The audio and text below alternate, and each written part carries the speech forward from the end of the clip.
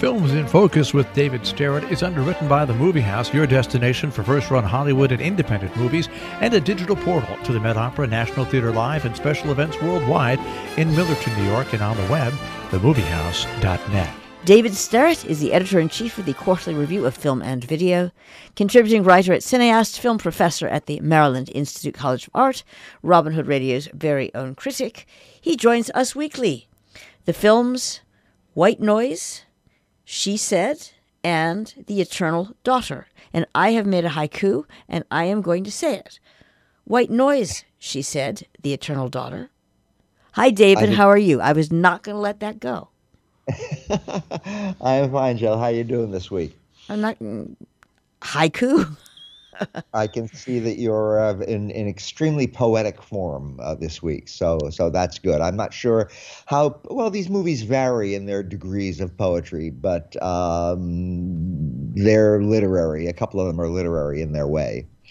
Anyway, let's begin with White Noise. This is a movie which is based on a very, very fine novel, which I have read more than once, by Don DeLillo. And it is a movie by Noah Baumbach. Now, Noah Baumbach is still a comparatively young filmmaker. He's made a few movies, and I must say he has rather of a cult built around him already. There are a lot of people who feel he is one of the great geniuses of the younger filmmakers of today. I disagree with that. I think he's a perfectly talented movie maker, but I am not a member of his cult of rabid admirers. This movie also stars a couple of people who have sort of developed cults around themselves, Adam Driver and Greta Gerwig. Adam Driver, I think, is a really interesting actor, although I think he's been overexposed in the last few years, been in far too many movies, but he's good. Greta Gerwig is regarded by some people as one of the most captivating movie stars in history, and I do not share that opinion. I just have never really gotten the point. She's fine, but she is not any sort of a great genius of acting. That said, this movie certainly has some very interesting people who have put it together. Noah Baumbach, the director, who also, by the way, wrote the screenplay based on Don DeLillo's book, and the stars Adam Driver and Greta Gerwig. So what is it about? It is about a college. It takes place largely at or near a college, and it is about a household. The main character is a guy named Jack, played by Adam Driver, and he is a college professor. And the novel by Don DeLillo, like the movie, it has a lot of satirical intent. So Jack, who is really the main character of both the book and the film, is the founder of the Department of Hitler Studies at the college where he teaches, a place called the College on the Hill. And among other things, he is struggling throughout the story to learn German. He's kind of embarrassed that he has founded a Department of Hitler Studies and has never learned German. But he also is coping with his household, his wife, Babette, who is played by Greta Gerwig in the movie. And one of the mysteries of the film and one of the little elements of the plot is that she is taking some sort of pill or medication or something which she is keeping a secret from her husband, but their daughter figures out that this is going on. And so one of the things that's going on in the movie is that Jack is trying to find out what this stuff is that Babette is taking and why she is taking it. And this leads to some high melodrama in the later part of the movie. And then along the way, he is dealing with his college, dealing with his students, dealing with his colleagues, one of whom, who is played marvelously by Don Cheadle, is a great professor of consumerism who wants to do with Elvis Presley what Adam Driver has done or Jack has done for Adolf Hitler. So this is what the movie is all about. It is to a large extent satirical, again with Jack and his Department of Hitler Studies and his colleague who is dealing with Elvis Presley studies and this kind of thing. And it is also dealing with the family and the children and the comings and goings and all of that. Now, what sparks the plot is that an environmental disaster happens not far away from the college and not far away from the home where Jack and his family live. and it causes a huge plume of toxic material to go into the air, which becomes known as the airborne toxic event. And the family has to evacuate their home, and a lot of other families are evacuating their home, and there's all kinds of chaos going on around this. So White Noise has really quite a few little strands going through the plot, although they're very well integrated with each other. We have the dealings at the college, we have the dealings with the family, and then we have, perhaps above all, the evacuation, the chaos that ensues from the airborne toxic event, and then eventually we have the dramatic events that ensue when Jack attempts to find out where Babette is getting these pills and what they are and why she is taking them. Now, all of this hangs together beautifully in the novel, which, as I've already said, is a brilliant novel in my opinion. It hangs together not quite so beautifully in the movie, although I found the movie always entertaining to watch. I think in a lot of ways it's the best movie that Noah Baumbach has yet made. The end of it, unfortunately, in the novel is a marvelous, resonant, almost poetic kind of ending. And in the movie, I found it kind of washed out. It doesn't really amount to much. So the finale of the film, I would have to say, is quite disappointing. But the movie is entertaining to watch. If you enjoy seeing Adam Driver, if you enjoy seeing Greta Gerwig, they're very good in this film, although Greta Gerwig still underwhelms me. And the whole movie, I think, has a lot of interesting satire in it and a little bit of fairly effective drama. So it's a good movie, one of the year's better movies, not one of the year's best movies. Recommended, but not the highest recommendation by any means. The next movie, Jill, that I want to talk about this week is also based on a book. It is the movie She Said, which is based on a nonfiction book by two New York Times reporters, Jodi Kantor and Megan Twohey. And it is a movie about very dramatic real-life stuff that is still very much resonating in our world. It is about the case of Harvey Weinstein and well, at first were allegations and then were proved in court to have been fact of his sexual harassment, sexual abuse, sexual assaults on various women.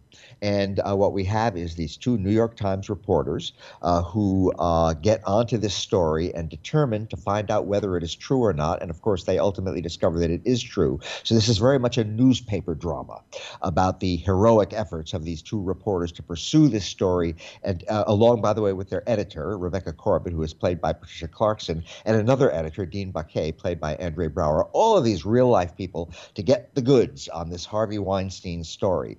Now, I have to say, I used to know Harvey Weinstein. Back in my New York days, I dealt with him from time to time when I was working with the New York Film Festival, and other times I dealt with him and his company, Miramax Films. And of course, I never saw any of this awful stuff going on, but the awful stuff was really going on. And Harvey Weinstein right now is serving a very long prison sentence for this and is on trial again on the West Coast, where he may get a whole bunch of new prison sentences if he is found guilty there. So all of this very much worked out for the reporters who got this story.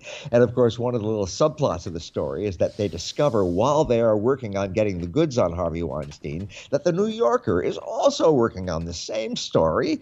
Ronan Farrow is dealing with that, and he also wrote a book about this ultimately, which I've also read. I've read all these books. So this is quite fascinating stuff and material that I was very interested to get into for all kinds of reasons, because I've read the books, because it's a fascinating story, because I used to know Harvey Weinstein, and stuff like this. So, how is the movie She Said? It is very noble in its purposes, and it also just never quite develops any real dramatic momentum. Now, of course, the material is real, the material is important, and on that level, it's a major film. And anybody who is not familiar with all this stuff should really see the movie and get familiar with it, because the movie gives you a pretty good account of the horrible stuff that went on and the horrible effects that it's had on the careers of all sorts of young women getting into the movie business, entering the movie business, starting to move up in the movie business, and the terrible things that happened to them on account of Harvey Weinstein's predations upon them, and then the revenge he took when they didn't reciprocate his efforts and that sort of thing. So all of that is really, really important. But the movie, directed by Maria Schrader, just never develops any real dramatic momentum. It's this point, and then this point, and then this point, and it goes on, and it's interesting, but it's also at the same time kind of dull. The acting, I have to say, is really good, especially by the two main main actors, Carey Mulligan, who plays Megan Twohey, and Zoe Kazan, who plays Jodie Cantor. They, especially I think Zoe Kazan, are just really, really solid. Good performances. You get involved with these two characters. You care about them. But again, the movie, mainly the way it's scripted, unfortunately, the screenplay is by Rebecca Lenkiewicz, although based on, of course, the book by Cantor and Toohey. The script just never really gets very dramatic. I keep saying that, but that's really the best way to put it. So again, important stuff in itself, inherently tremendously dramatic stuff, but the movie just kind of sits there. By all means, see it if you're not familiar with this story, because it's an important real story that happened just recently in the real world. But as a movie, as a drama, as a piece of fascinating material, it just never quite comes together. I wish I could say differently, but I'm afraid I can't. Our third movie today, by the way, like she said, it was also directed by a woman, in this case, Joanna Hogue, who is a filmmaker who also, I'm going to say this again, has a kind of a cult around her. There are people who feel she is one of the great filmmakers in the world. I have never felt that. I've seen her movies. They're kind of interesting. Her last one, which was called The Souvenir Part 2, I thought was really pretty interesting. But she has not yet made a great film. But she comes the closest that she's come yet, I think, in The Eternal Daughter. So it's a movie I really want to praise. It's a very, very interesting movie. Also, it has going for it Tilda Swinton, who I think is one of the great actors of our time. She is phenomenal. And in this movie, The Eternal Daughter, we get two Tilda Swintons for the price of one, because she plays two different characters. She plays a young woman, well, actually, not such a young woman, a middle-aged woman, whose name is Julie, and she plays Julie's mother. And the movie begins with Julie and her mother, both played by Tilda Swinton, arriving at a hotel where they're going to be staying for a while. And over the course of the film, we realize that this hotel used to be their family home. It's where their family resided for many, many years. And then changes came upon the family, and they lost possession of the home, and the home was turned into a hotel where they go now to stay for a while. And it's a mysterious hotel. It seems to be a nice enough place. The receptionist who greets them and checks them in is sort of officious with them, not very friendly, not very nice, just getting the job done. And yeah, they can't even have the room that they really originally booked, that they really want, because somebody else has that room. But they realize as time passes during their early stay in this hotel, there don't appear to be any other people around. There's the person who waits on them in the dining room, but there's no other patrons in the dining room. They never seem to see other people in the hallway except for a couple of people who work in the hotel. So it's sort of mysterious. There's something strange going on here. Something else is strange going on in the way the movie is structured, the way it's made. The mother and the daughter are both major characters in this film, and we see a lot of them, and we hear a lot of them. We see their interactions. We see them get settled into the hotel. They have a dog with them, the mother's dog, and Julie goes and walks the dog from time to time, but we never see the mother and the daughter in the same shot throughout the entire film. We're always cutting between mother, daughter, mother, daughter, mother, daughter. Interesting. A couple of times, I think twice over the course of the movie, we do see them in the same shot, but almost always they are separated. They're in their separate beds, and we see the cutting back and forth. They're on opposite sides of the table in the dining room, and we see them in separate shots, cutting back and forth. And then, of course, we see them separately from time to time, especially Julie walking the dog or going outside to make a phone call to her husband, who has not come along on this trip, and that sort of thing. So it's a mysterious film. It's mysterious in its subject matter. Why are there no other people staying at this hotel? Why are we told there are other people staying at this hotel? What is the actual history of this hotel and the family of Julie and her mother? And then again, the way the film is shot, always seeing these two people separately, never quite seeing them together, except every once in a great while. Well, of course, we slowly realize as the movie unfolds that in some sort of mysterious way, this is some sort of a ghost story. In fact, Julie herself is a filmmaker, like the maker of this film, Joanna Hogue, and she is working on a movie that she wants to get made. She's trying to write it right now, and it apparently is a kind of a ghost story. We see her reading ghost stories from time to time. So there's a lot of clues that the movie we are watching is a ghost story. And ultimately, it seems that the way to piece together the mysteries of this movie, the mysteries of the content of the movie, the mysteries of the characters of the movie, the mysteries of the way the movie is shot and structured, do have something to do with some kind of ghostly doings in one way or another. Are both Julie and her mother actually there? And of course, since the mother is the older one and the one we center on a little bit less than on Julie herself, we start to wonder if the mother, in fact, is really there at all, or whether maybe Julie is imagining her, remembering her, hallucinating her, exactly what the story is. And I won't tell you how the whole movie turns out.